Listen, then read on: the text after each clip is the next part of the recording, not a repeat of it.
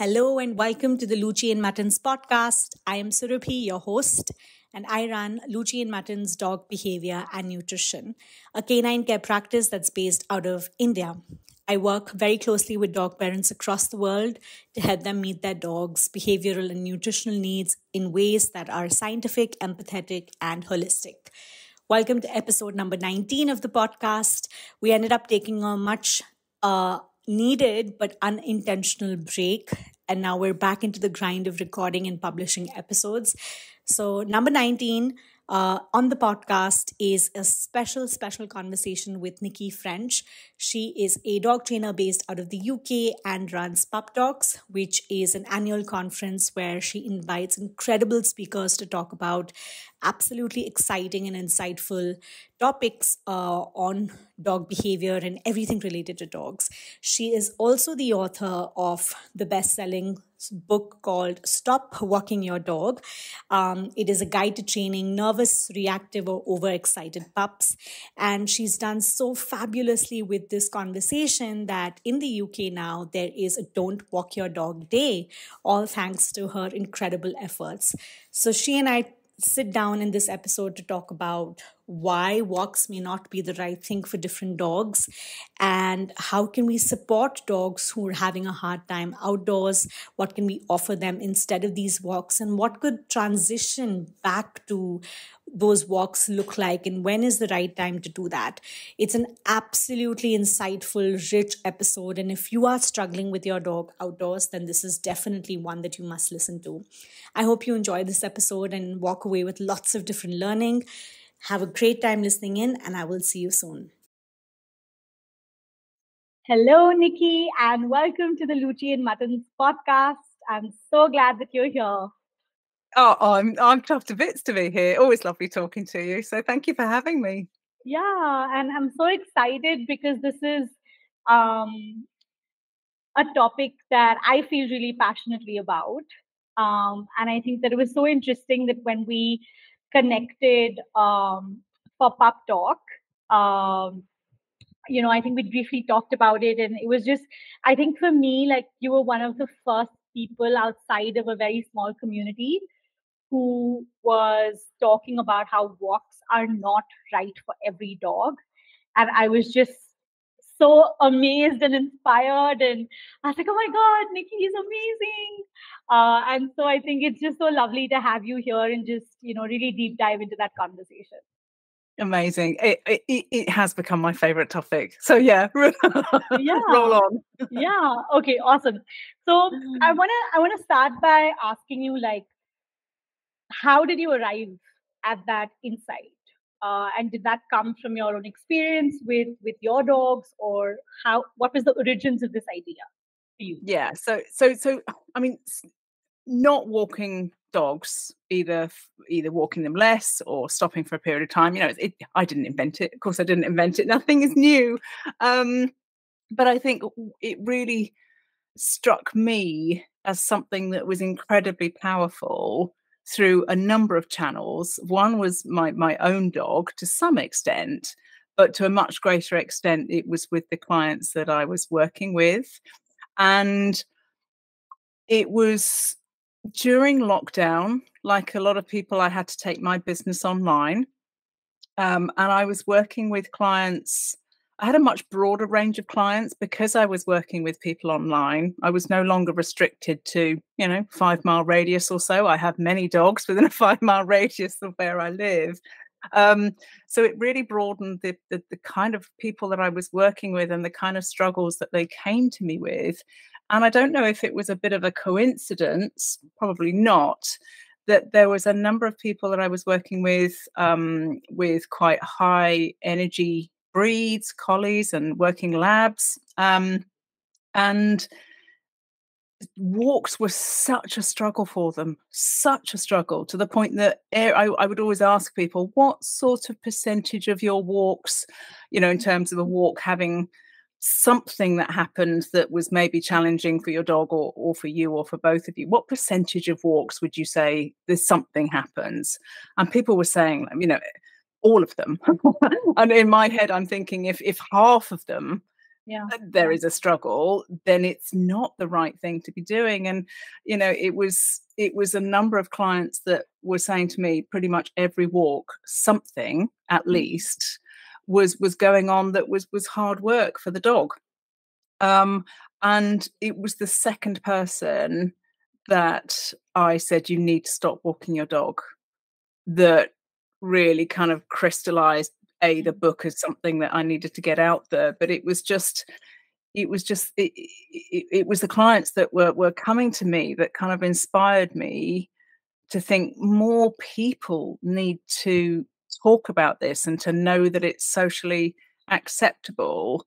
And then there was my own experiences with my own dog. He came to me as a young rescue dog. He was 8 months old. He'd been in and out of the shelter system twice, in the space of weeks, which as a young dog must have been so hard for him, so hard. And he just had so much energy and so much exuberance. He didn't know what to do with it. He didn't know how to switch off. And like a good dog mum, I was thinking, well, let's just do more with him. Let's help him through that by making sure all his needs are met. And very quickly, I think I came about the solution because I was finding walks so stressful. So I had a very personal experience of, oh gosh, it's my turn to walk the dog.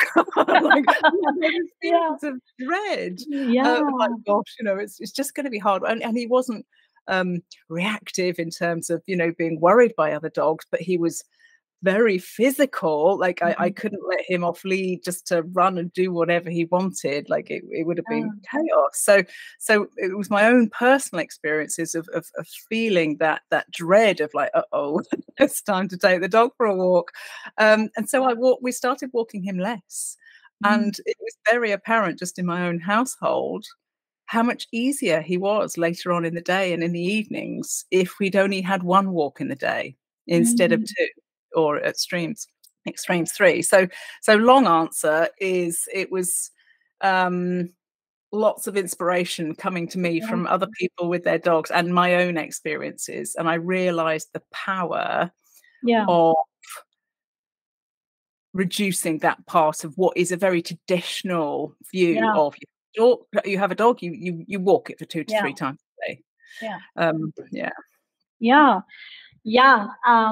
And again, I think that I had to study, to make notes of everything that you're saying, because there are so many different points that really resonate with me as well. And I think I want to start by talking about what you said, the traditional view on walks, right? And this idea that if you have a dog, especially if you have a certain kind of breed, then of course they need to be walked, not just 2-3 times, but perhaps they need to be out and about for like 2-3 hours at a stretch.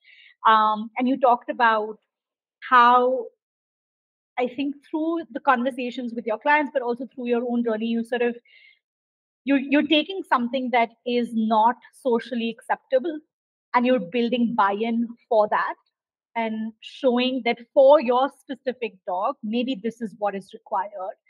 Was that difficult? Was that pushback?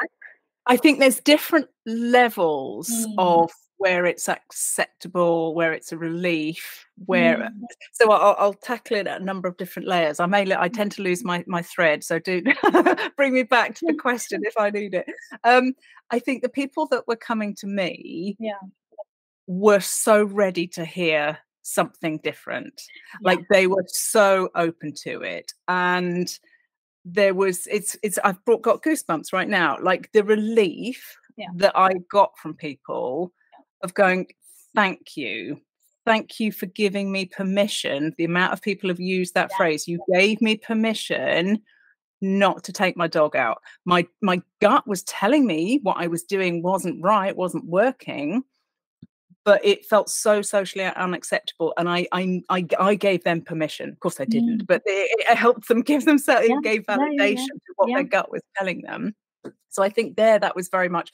I wasn't even pushing an open door; like they were just ready to just charge through it back home with their dog. So I think there's that side of things.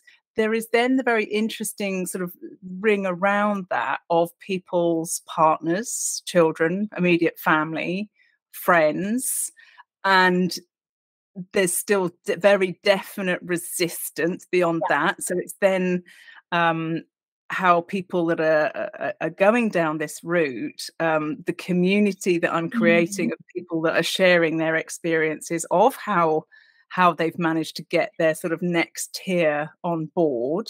And that has been, easier for some than for others. And then I think there's the public perception. I think I'm very lucky to have a very very well-educated group of dog guardians that are in my world. And then obviously you've got other people that have dogs but perhaps aren't dog people, let's say. And when I put stuff out into newspapers and in wider spaces, then I can see a real pushback of like, well, that's cruel, that's not right. Just, sort of the more traditional, perhaps slightly more older fashioned views of just push on through, exercise them more. So I think there's lots of different layers, but most of the people that I deal with, I think they are just so desperate for help, and it connects with them instantly when you start talking about it. I think permission is such an accurate word to describe it, because again, I think even with the dog parents that I work with, often this comes up, especially in contexts where the dog's really fearful, really anxious, or extremely reactive. Those are the contexts in which, for me, this has often come up. And they're having a hard time. They are really struggling. But because they've been told to power through, because they've been told that this is something that they have to be able to accomplish, they continue at it. And I find that it works at multiple levels, right? One is, of course, the walk just feels extremely overwhelming. I think very similar to you, it creates this incredible sense of dread. It's not something that you look forward to. You're worried about falling. You're worried about accidents. You're worried about just how you and your dog are going to engage in that environment. But I've also found that when those experiences add up, it also causes a lot of disconnection, or I would say a severing of connection with your dog as well. You start seeing your dog as just a dog who's being really difficult to manage. And I think that when I think exactly to what you said, when they come to you, they're so desperate for someone to just, I think, see that and acknowledge that for them, that when you offer them that option, they're just ready to take it. There's very less pushback, really. I think there's more. The conversation is more about, yes, you can do this. Of course, you can do this. And I think that's both sad, but also, it's difficult. It's really difficult. And I think that there's just so many emotions that are tied in with it, of that, there's the guilt that they're experiencing by struggling on the walk. There's the guilt that they don't know how to help their dog. There is the embarrassment that they can be experiencing. They'll be seeing people on the walks or their neighbors or whatever, and they can feel embarrassed by the way that their dog is behaving.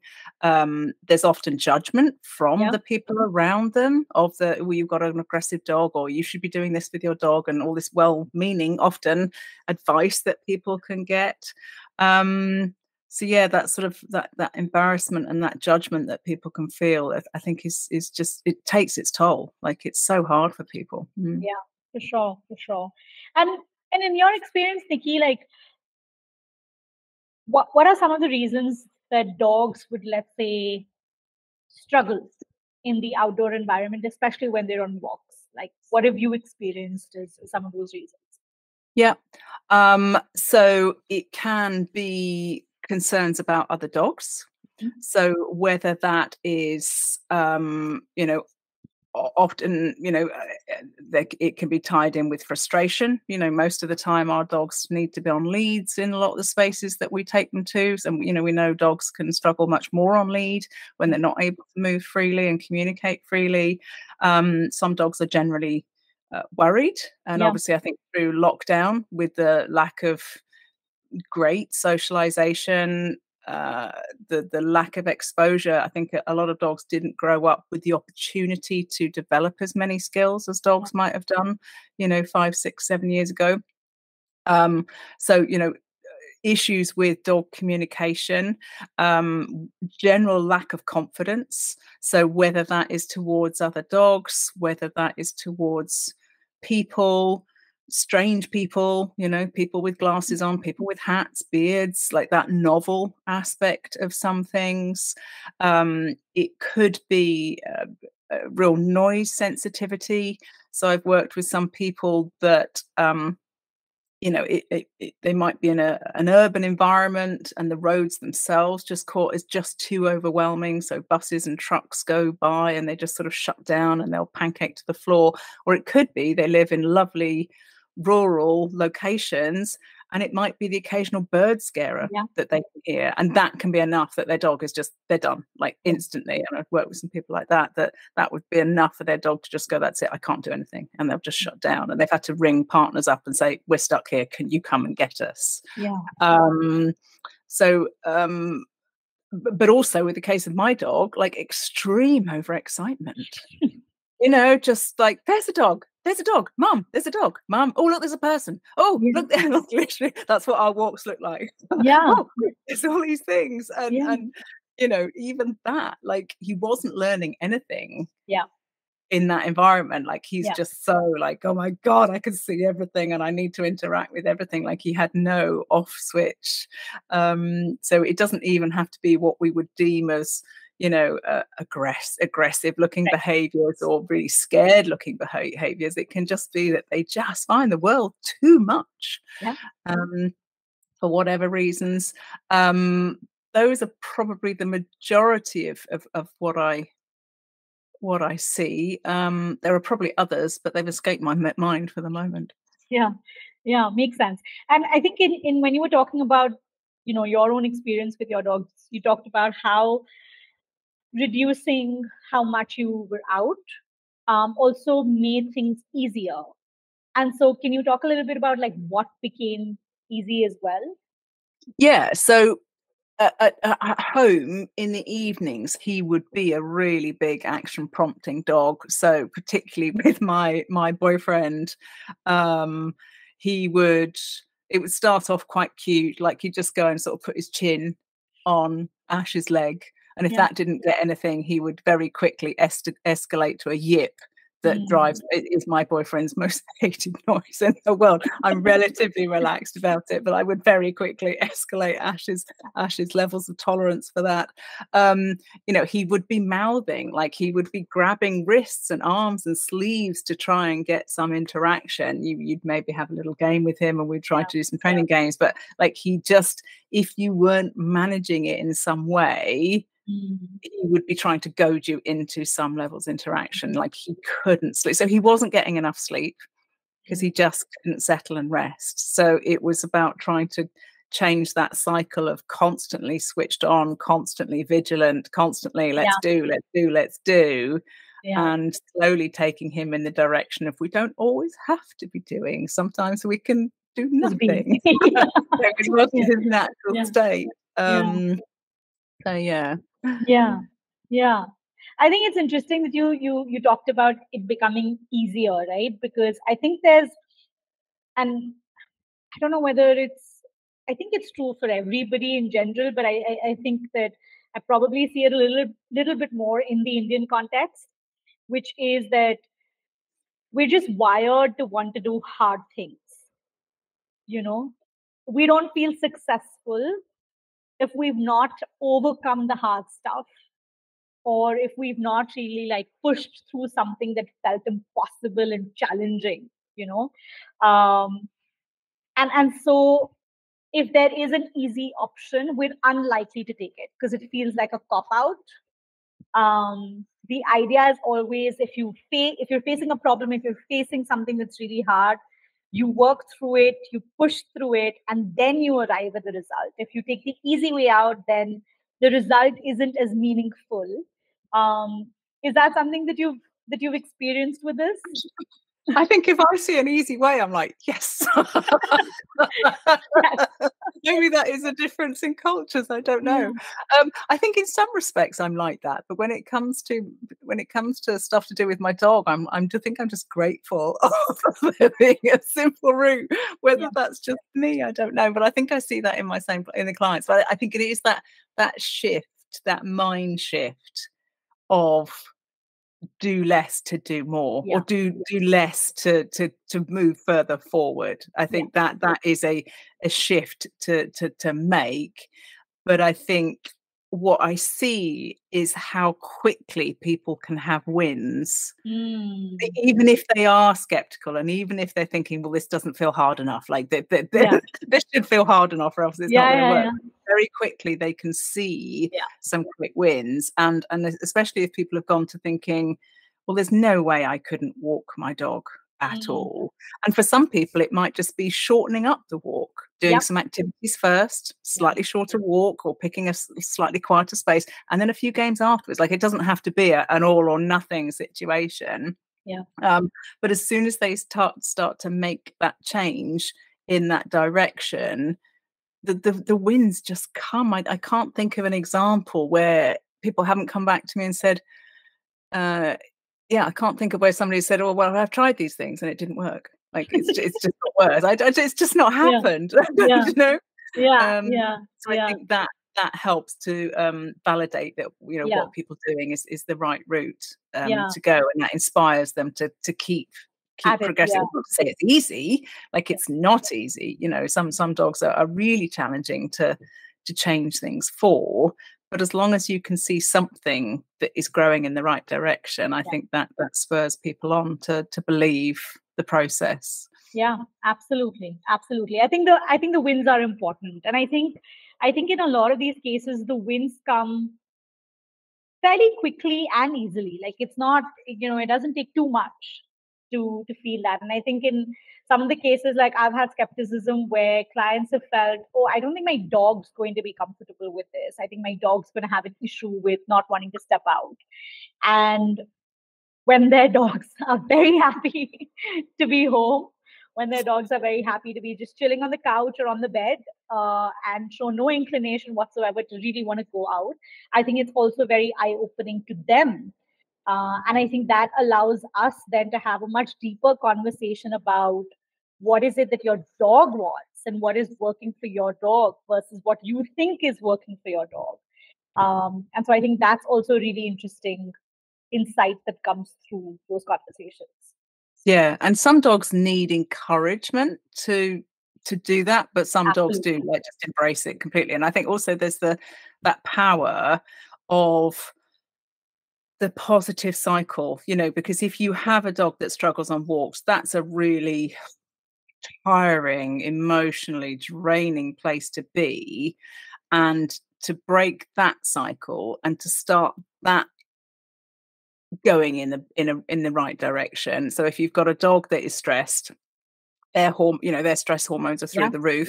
The human stress hormones are through the roof. They can both sense and smell each other's stress hormones, and you've got that negative cycle. Whereas by reducing or shortening or stopping walks, you give both of their nervous systems a rest. And then the human is probably in a much better state when they do something with their dog, whether that's outside the house or not.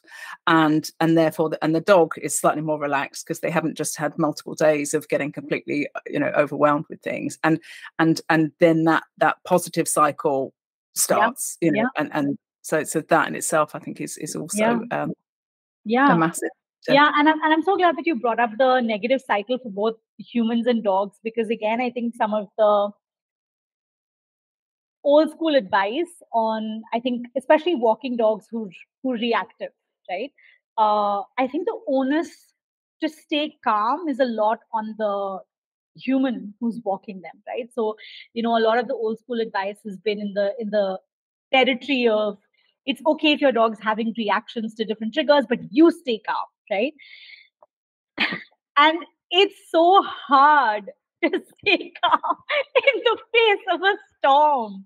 And I think that, and I think I think one is obviously this really obvious, loud response to the environment. But I think what we fail to sometimes recognize is as tension builds up in our body, we also exude that energy in little ways, right? It's something as simple as tightening of the leash.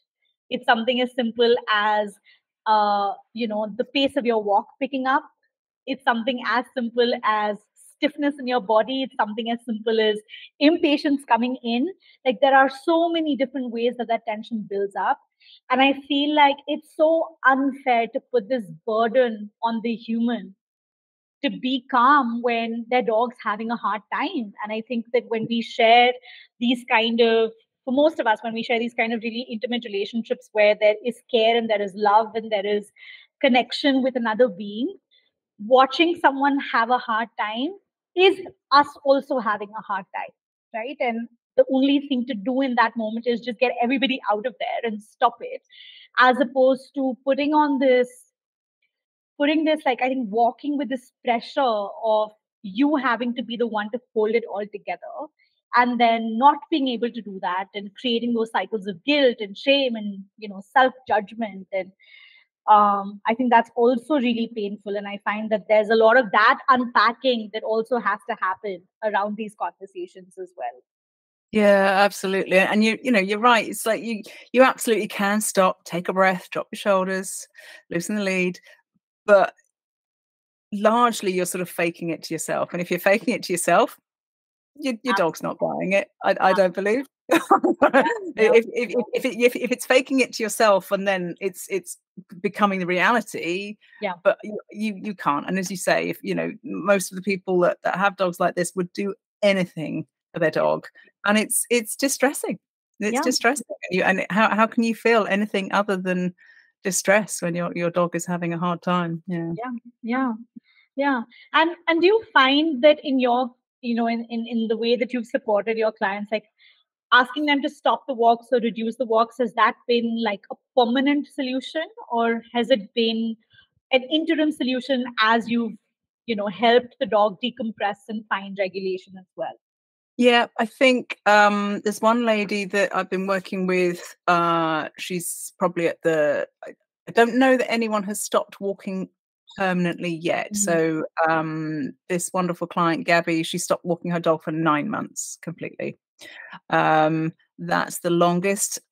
But then she has started to build in other activities, and now they do go to dog fields, and they're able to go away and do other things, go on holiday and things like that previously unthinkable things. So that's probably, I don't know of anybody that has not gone back to building in some activities out and about. And for some it is days, weeks, a couple of months or so. And then for others, it's about just that reduction, like, just making it one walk a day, or it might be 2 or 3 walks a week. Or it might be 6 walks a week, and then they have a do-bear day, where there's a day where they don't. And it's very much what is right for the dog and right for the humans in that household. I think the key thing is how,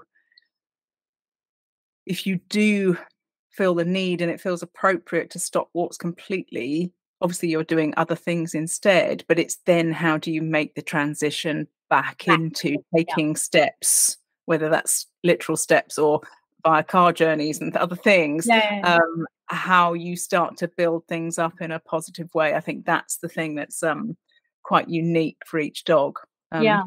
That's actually what I'm trying to put into a second book now. So that's quite an interesting development as to how I can, because it's what I'm doing with people one-to-one, and I want to try and give some people some insights into, okay, so you've stopped walking your dog and you've started doing other things, then what? Then what's the next piece of the puzzle? So that's what I'm trying to sort of set out for people in some ways at the moment. I think stopping the walk but doing other things is so critical to that learning journey. And again, I've seen, this is where I think like in general, I find that for a lot of these new ideas where, we're sort of flipping traditional things over the head, right? I think these ideas get picked up quite fast, but often without the nuance or depth of it, right? And so I think I've also been part of spaces where I've had professionals recommend, and some of them have been clients who've come to me after a round of conversations where the professional has recommended stop the walk, but there is nothing in place of that. And so what we've now done is we've stopped the walk, which is great, but we're also not creating opportunities for building new pathways in the brain. We're not creating new opportunities for learning. We're not creating opportunities to actually meet the dog's needs. And that creates a whole different set of issues as well. And so can you talk a little bit about the importance of taking something away, but also adding something that actually does help the dog in that moment? Yeah, absolutely. Yeah, I mean, it's essential. This is not just stop walking your dog and watch TV instead. Absolutely not. And I think that is a message that people can misconstrue. So it is a really important one. I think it's that balance of helping them to develop some of the skills that perhaps they're lacking. So you can start to build some of those activities at home and or at suitable places if your dog travels well in the car. So it's building up those skills, and then it's also giving them appropriate mental and physical stimulation and enrichment at home so that they have the right levels of interaction with us, and also just interactions with the world. And it's, where was I going with that? Sorry, forgive my 50-something-year-old brain. I told you I'd lose my thread at some point. It always happens. I just live with it now. I could see your brain was working at supersonic speed. I don't know. I would say the opposite. Yeah, we're talking about the importance of creating learning opportunities. Yeah. It is. It's exactly that. It is just to. You can't just not expose them to those things and then hope that everything will be wonderful. I mean, obviously, if you live on a massive farm or a homestead or estate where your dog doesn't need to go out and walk, yes, they could probably just live perfectly happily without going out and about. But most of us don't live in those kind of environments. So it would be lovely for our dogs to be able to experience different aspects of that world. So, they absolutely need some with training, with activities, just to help them build up skills so that they can reintegrate in some way into the normal world as we would see it. And it could be things like, your incredible sensory garden, spaces like that. People can set up things like that in their own home. And it might seem completely unrelated to get your dog having wonderful sensory experiences in their garden.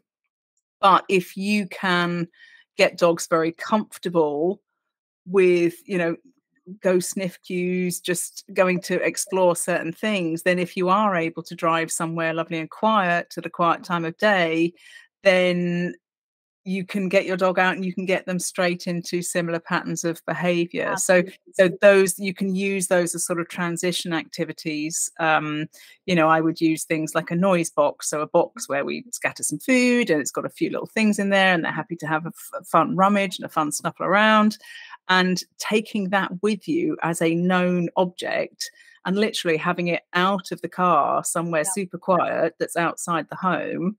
And then you can get your dog out of the car on lead if you need to. And they're straight into, I know this thing. Like, this is good. I love this. I associate this with something fun. And there's absolutely the importance of doing things at home, because you just don't want them to be just stuck unless you live on a farm, in which case you're probably all good. Absolutely. Like I remember with Mutton, who was my reactive pit bull. I mean, I just had such a horrendous time walking her the first few months that she had come to me, and I had reached a point where I was just like, I don't want to do this anymore at all. And so we stopped walks, I think, for about, and again, walks, I mean, we didn't stop going out, but we just stopped walks for about 3 months. And I spent a lot of time doing enrichment for her inside the house. And what I would also do is I would actually go out, collect twigs, leaves, branches, and bring that back inside, give her a little bit of the outside world experience. And then very, very late at night, we'd walk into a park that was right across our house. And that's also where we started building off-leash communication and skills. And I realized that that was much easier to do in an environment that was quieter, that was safer, where she was not constantly on edge all the time. And I think that was game changing for so many different reasons. And we did that for close to about, I think, 18 months. We spent a lot of time just figuring out what were the right environments for not just her, but also for me to show up in a way that was regulated, for me to show up in a way where I wasn't panicking and freaking out and being impatient. And I think that what was really, and I think for the longest time, I think I resolved to myself that this was how it was going to be. I don't think I ever thought that we could go back to, quote unquote, normal roads with bustling traffic and stuff like that. But I think once we started doing that again, I was really surprised with how beautifully she adjusted in those situations. And I think it's something that you said there, which is, it is all related.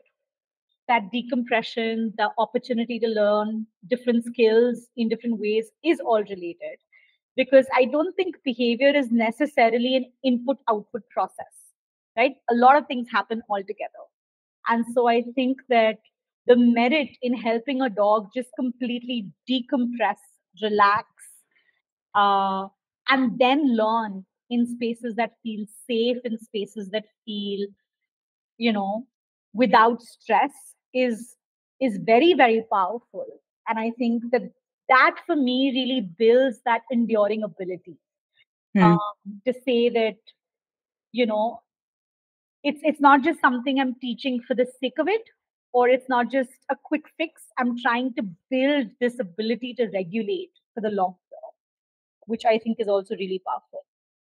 I think, yeah, I think that's a really beautiful way of talking about like that, creating that processing space, like creating environments and situations where the dog is able to take in some of those things, but in a way that they can manage, and giving them time to process. We can't shelter them from all of these things that cause them, raised levels of anxiety.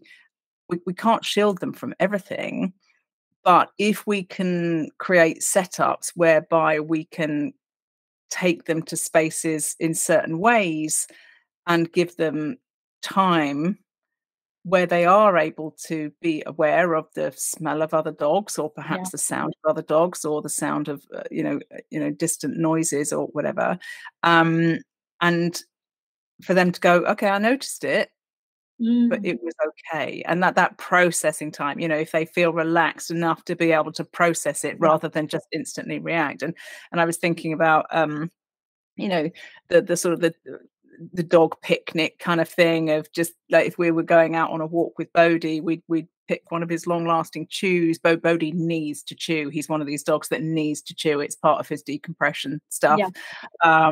So we'd pick him, we'd maybe take 2 or 3 chews with him, and then we would find somewhere very quiet to go and sit on a bench, on a blanket or whatever, and we'd get the chews out. He gets to choose which chew he wants. Like, I don't know in that situation, is he going to want something, really hard, like a mussel, or is he going to want something really light and quick and easy to eat, like a little rabbit's ear? So giving him that agency to be able to say, this is what I'm ready for in this space. And to be able to find out, well, is he even able to select to chew and eat? That in itself, massive information. So that's wonderful. It may well be that if your dog travels well in a car, that you go somewhere quiet in the car and you just sit. You don't even get out of the car. It could be that you sit in the car with the aircon running or the windows open, and again, you might hand feed them a few treats or give them a lick mat or something like that, or a chew, and you just take in the world in a little way. So there is really nice baby steps that you can take to be able to find ways to give them some exposure, but in a way that is very relaxed, very neutral. And if you know your dog and you know what they really do enjoy doing, taking that with you, and then there's great information of like, okay, how are they feeling in that situation? And then you can build from there. So that processing space is massive, because you can't shield them from everything ever, and you don't want them, you want them to be able to experience the world and go, oh, absolutely. it's okay. It's okay. Absolutely. And I think what you talked about baby steps, and I'm guessing that's true even for this idea of transitioning back to walks, right? Which is, you take baby steps. You pause, you see, you check in with your dog, you take into account. It's almost like this dance, right, that you're doing with your dog, where you're taking feedback, you're going a few steps forward, a few steps back, you're adjusting. I also think that a lot of people perceive that process to be slow, and they'd want to get there faster. And so the way that I have found it helpful to reframe that is, one, I think, again, that whole idea of wanting to build like an enduring ability, right? And this is really for life. And we're trying to, we're not trying to just fix something overnight. We're not trying to put a Band-Aid solution to this. We're actually trying to get our dogs to be able to think, process, take decisions accordingly, and then, give us feedback about what's working for them and what's not working for them. I think there's one aspect of that. But I also think the second aspect that I talk a lot about is, it can feel slow, but I think that there is just so much beauty and learning in that process, because you are discovering so much about your dog, and you're learning how to communicate, you're learning how to meet your dog's needs, you're learning how to read your dog, you're building trust, you're building attunement. There is just something so powerful in taking that one baby step, looking at what feedback your dog is giving you, and deciding whether you want to move forward or you want to take a step back. And then when you act on it, I feel like that builds so much trust between your dog and you. And a lot of that trust, potentially has gotten a little eroded in the past in these difficult situations.